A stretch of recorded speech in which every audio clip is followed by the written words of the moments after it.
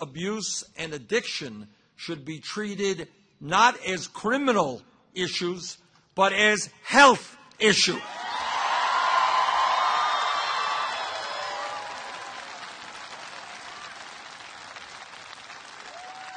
And what that means is that we need a revolution in mental health treatment in America.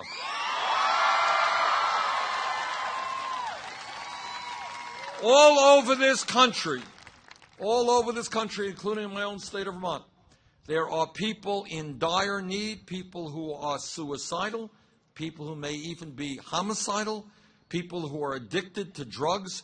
They need help, and they need it today, not 6 months from today.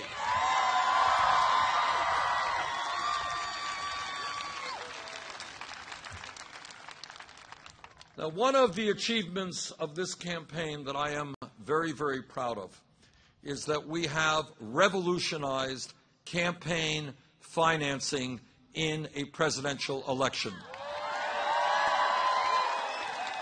You know, when we began this campaign, we had to make a very simple decision.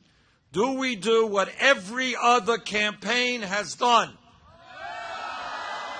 I didn't even ask the question yet. You gave me the answer. You're right. The question is, do we go out and have a super PAC and beg Wall Street and billionaires for money? And that is the right answer, and that is what we have done. And I am enormously proud that in our campaign, what we have done is not gone to Wall Street, not to the drug companies. We have gone to the middle class and working class of this country, and we have received now almost 8 million individual campaign contributions. That is more campaign contributions than any candidate in the history of this country up until this point.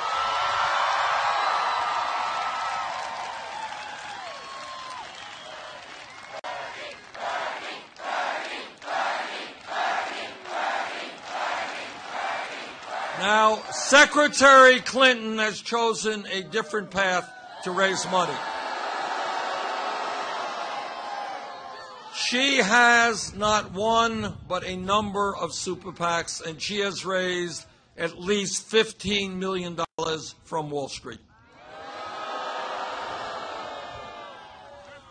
She has also given speeches on Wall Street for $225,000 a speech. I do not believe that you transform America, that you take on Wall Street, that you break up the major banks on Wall Street by taking their money.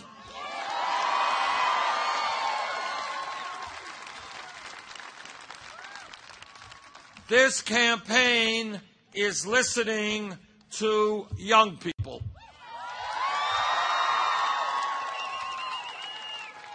And what young people are telling me is something really quite amazing when you think about it. What they are telling me is, how does it happen that when they do exactly the right thing, what the country needs, what their community needs, and that is go out and get the best education that they can, how does it happen that they end up $30,000, $50,000, $70,000 in debt? Now think outside. What this campaign is about is asking Americans to think outside of the box, outside of the options the media gives you. Think for a second. We are living in a competitive global economy. We need the best educated workforce in the world. We should be encouraging every American to get all of the education he or she needs, not punishing people for getting that education.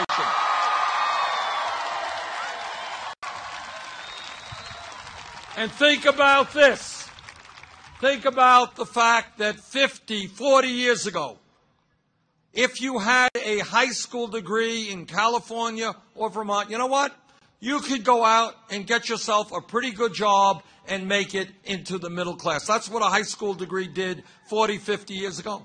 That is not, by and large, the case today. Technology has changed. The economy has changed. People need more education. That's the fact.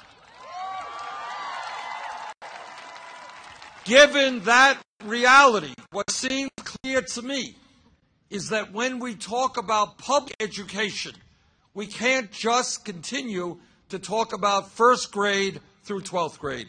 We have got to make public colleges and universities tuition free.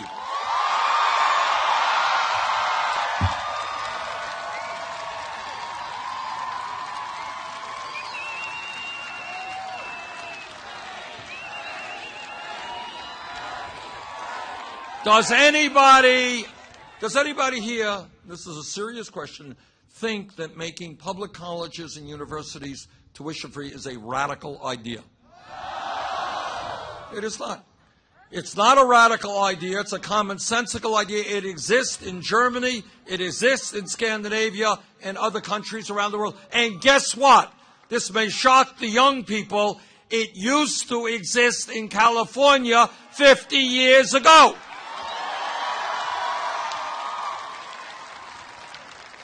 "50 years ago, you could go to the great University of California, one of the great public universities in the world, virtually tuition free." Well, if California and the United States could provide great education virtually free 50 years ago, and that's not just California, it is states all over America. If we could do it 50 years ago, we damn well can and must do it today.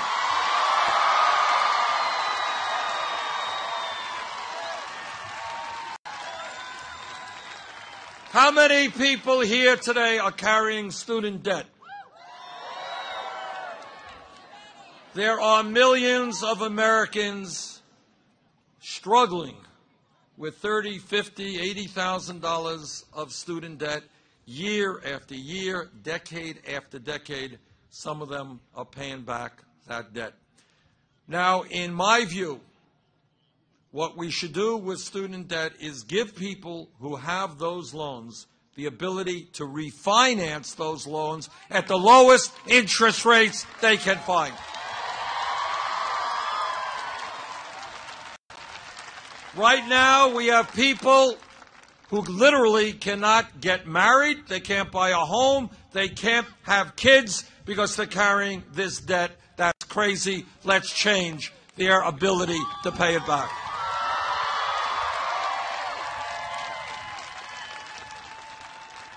Now, here's what thinking outside of the box is about. Here is what taking on the establishment is about. People say to me, you know, Bernie, you're a nice guy, you're Santa Claus, you're giving away, must be my white hair, I don't know. I don't have the beard, but, and what they say is, you're giving away free tuition at public colleges and universities. That's how you're going to lower student debt. You're a nice guy. How are you going to pay for it? I will tell you exactly how we are going to pay for it. All of you know that 8, 9 years ago, the greed, the recklessness, and the illegal behavior on Wall Street drove this country into the worst economic downturn since the 1930s. And then all these big executives on Wall Street, they went crawling to the United States Congress, and they said, please bail us out. We'll be good boys. Well, I didn't vote for that bailout, but it carried. It seems to me that right now, you know, Wall Street's doing just great. Their CEOs making zillions of dollars a year. It seems to me that now is the time to impose a tax on Wall Street speculation.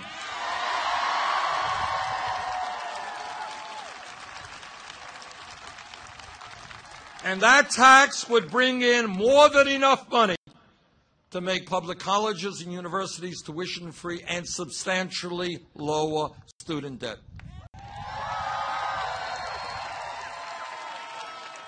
The American people bailed out Wall Street. It is Wall Street's time to help the middle class and working people of this country.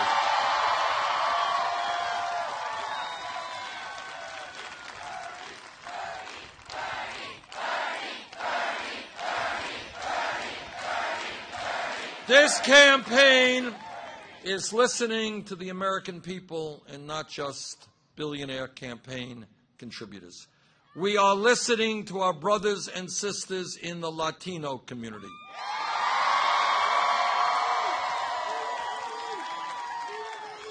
And the Latino community is sick and tired of people like Donald Trump and their insults.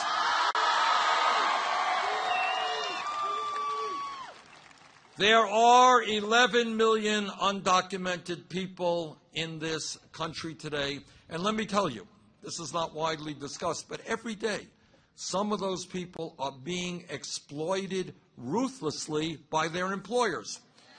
They are being exploited because when you have no legal rights, you can't stand up for yourself. So you could be underpaid, overworked, and cheated on the job, and there's nothing you can do about it. In my view, the United States Congress must pass comprehensive immigration reform and a path toward citizenship.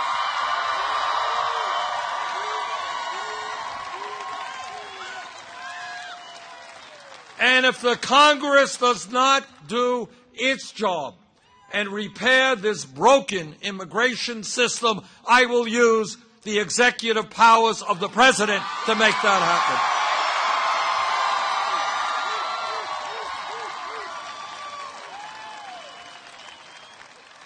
Together we will end the current deportation policies.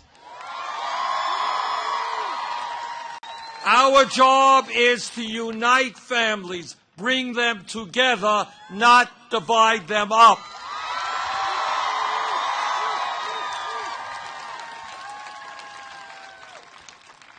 This campaign is listening to the African American community.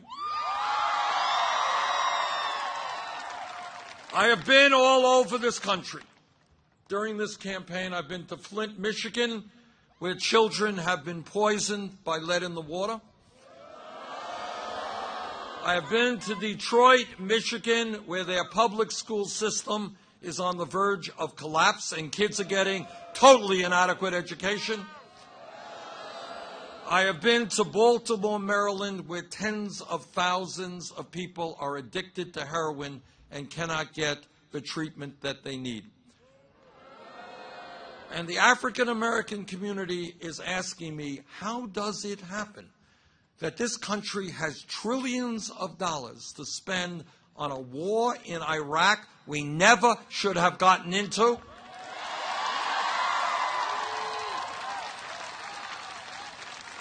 But somehow, supposedly, we don't have enough money to rebuild inner cities in America.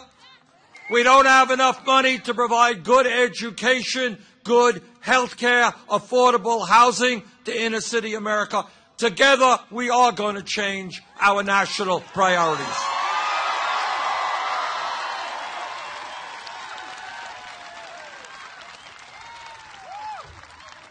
This campaign is listening to the pain of a people whose voices are very rarely heard, and that is the Native American community.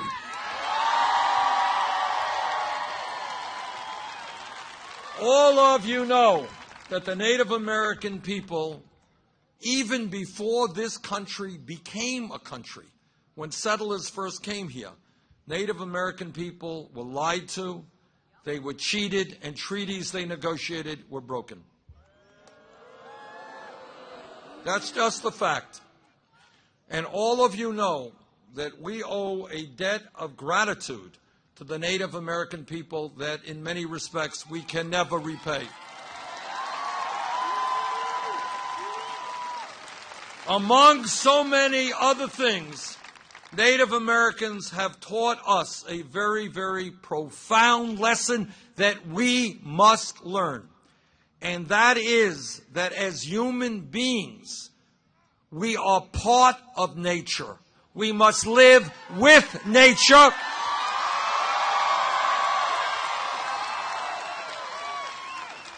And that if we destroy nature, we are destroying ourselves. That is what the Native American people have taught us, and we better damn well learn that lesson. But today, if you go to Native American reservations, and I was at Pine Ridge in South Dakota a couple of weeks ago, what I saw was unbelievable. That reservation has a standard of living that is lower than many third world countries. Life expectancy, how long people live, is lower than third world countries. Poverty off the charts, unemployment, youth suicide, unbelievably high. If elected president, we will, in a very significant way, change the relationship of the federal government to the Native American people.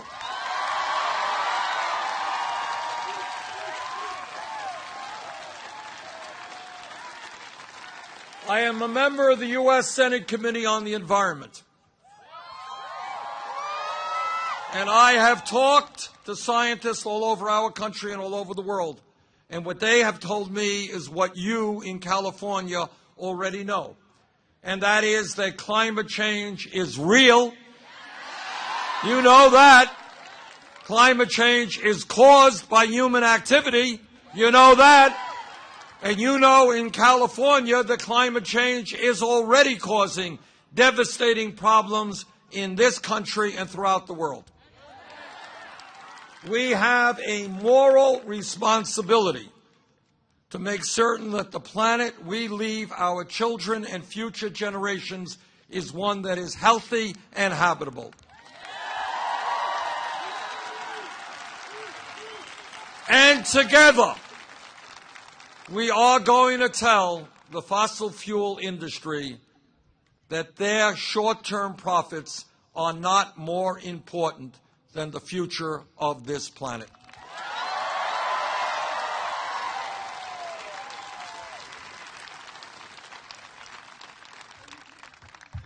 Now I'm going to put on the local school hat.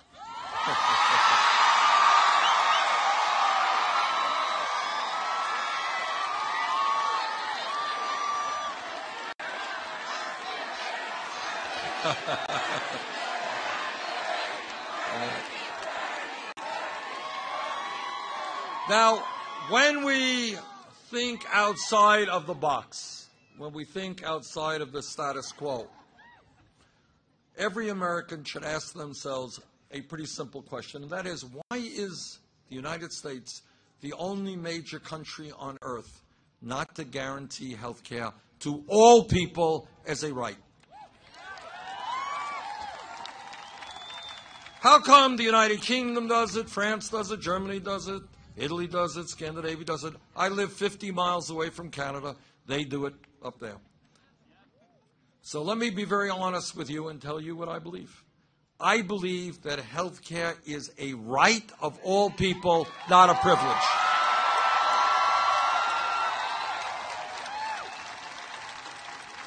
The Affordable Care Act has done some very good things, but we have got to go further. How many people here have no health insurance? How many people here are underinsured with high deductibles and high copayments? Okay. It is time for us to take on the private insurance companies and pass a Medicare for all health care program.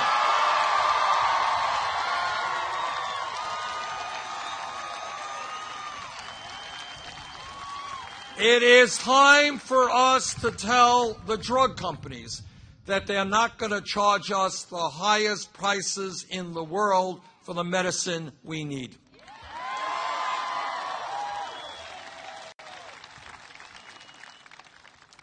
Brothers and sisters, all of you know that real change never takes place from the top on down. Real change always takes place from the bottom on up. That is the history of the workers' movement in this country, when workers 100+ years ago, they stood together and they said to their employers, we don't want to work 7 days a week and 14 hours a day. We don't want kids 10 years of age working in factories. Treat us with dignity. And they formed trade unions to protect the interest of working people. That is the history of the civil rights movement, wherein during the abomination of slavery, during the worst times, African Americans and their allies said, the day will come when we will rid this country of racism and segregation and bigotry.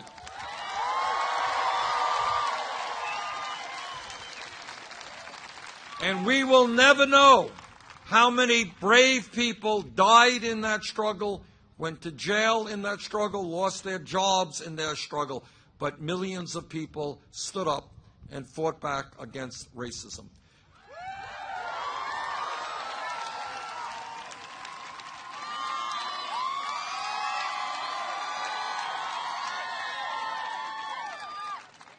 The children don't know it. But for the kids who are here, I hope you do know it and learn it.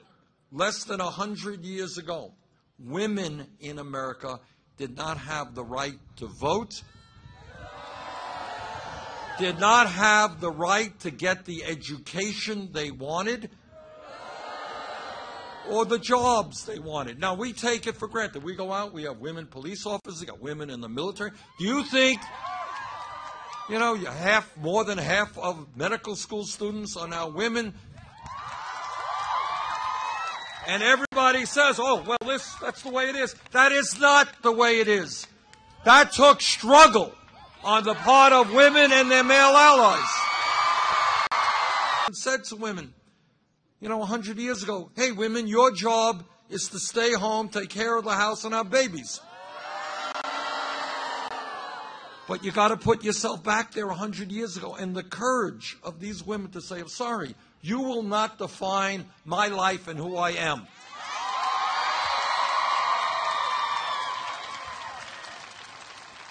And women and their male allies said, women in America will not be second-class citizens.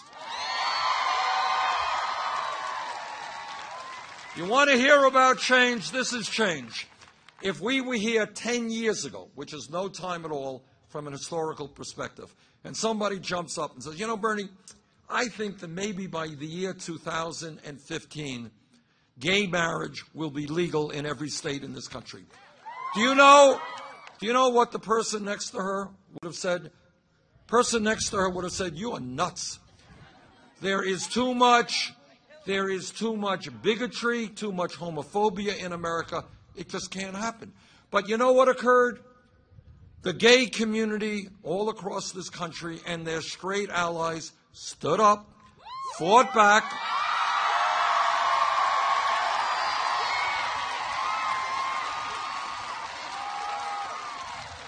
and they said, and believe me, this was not something easy. They said that in America, people will have the right to love whoever they want, regardless of their gender. That didn't happen. That didn't happen by accident. It happened because people were incredibly courageous and prepared to struggle. Let me give you another example, even more contemporary. If we were here 5 years ago, somebody jumps up and says, Bernie, there's $7.25 an hour. Federal minimum wage is a starvation wage. We have got to raise that wage to $15 an hour. Person next to him would have said, $15 an hour? You're out of your mind. You want to more than double the minimum wage. Well, maybe we can go to $8, $9 an hour, but 50. You're too radical. You're thinking too big. You're crazy. But what happened is very brave workers in the fast food industry, in McDonald's and at Burger King and at Wendy's, they went out on strike.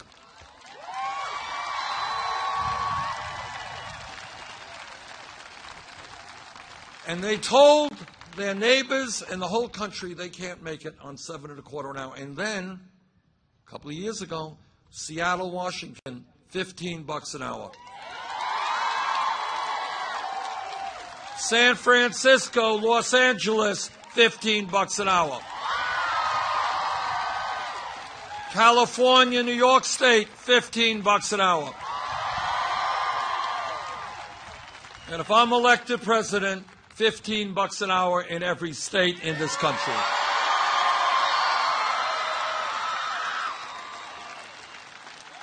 Now, what is my point for taking you through that short journey of American history? The point is that the establishment always tells people that their dreams and their aspirations are impossible to achieve. That you got to think small, not big. But what I am seeing, and I have been all over this country, what I am seeing is that millions of people in our great nation are beginning to question in a very fundamental way the status quo of today. What people are asking is, why does it happen that we have more income and wealth inequality than any other major country on earth? Why does it happen that I have to work 2 or 3 jobs and almost all new income and wealth goes to the top 1%? Why does it happen that the job I had in a factory ended because the company shut down and moved to China? Why does it happen if I am a woman that I'm making 79 cents on the dollar compared to men? Why does it happen that if I am a college graduate, I end up $50,000, $70,000, $90,000 in debt? Why does it happen that if I am a little child, I may have to go hungry or even sleep out in some car in this country because there is a lack of affordable housing? Why does it happen that in America we remain the only major country not to guarantee health care to all people? And the American people are beginning to catch on. And they're beginning to understand that in the richest country in the history of the world, we can do much, much better than we are doing today.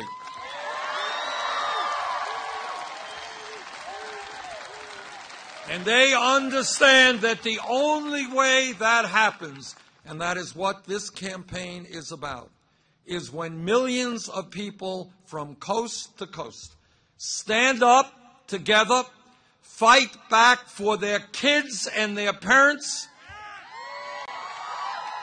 and demand a government which represents all of us, not just the 1%.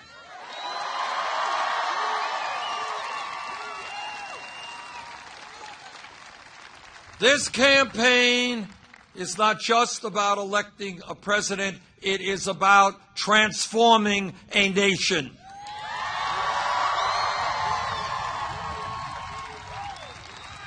On June 7th, there is going to be an enormously important primary here in California. There will be 475 delegates at stake. Now, what I have learned throughout this campaign is we win when voter turnout is high. If voter turnout is high, with your help, we are going to win the lion's share of those delegates.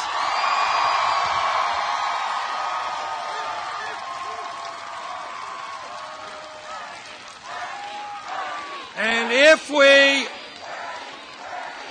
we can win big here in California, our largest state, one of our most progressive states, if we can win big here, we're going to have the momentum taking us into the Democratic convention to win the nomination.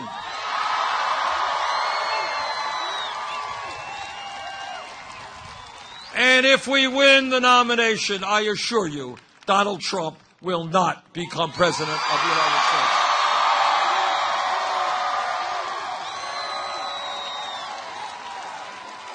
So I ask you all, on June 7th, come out and vote, mail in your ballots early, get your friends and your family to vote.